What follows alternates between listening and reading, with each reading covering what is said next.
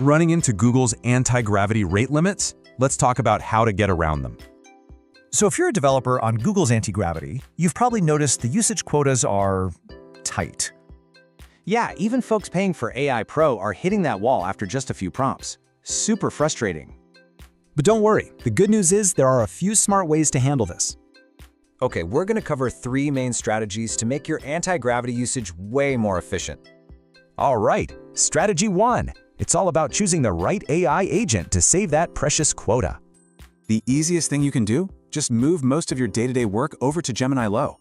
See, the high model uses these thinking tokens that really chew through your limit during deep thinking.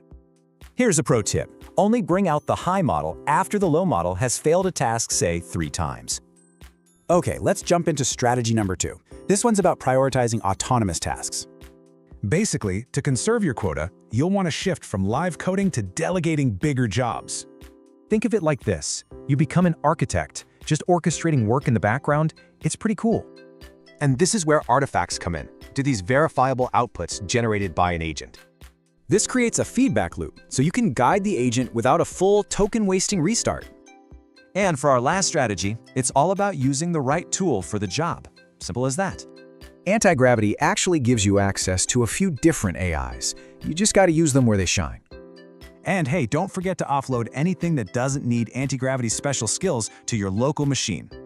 All right, let's wrap this up with the key takeaways. So, use the low model, delegate big jobs, pick the right AI, and offload work. That's it.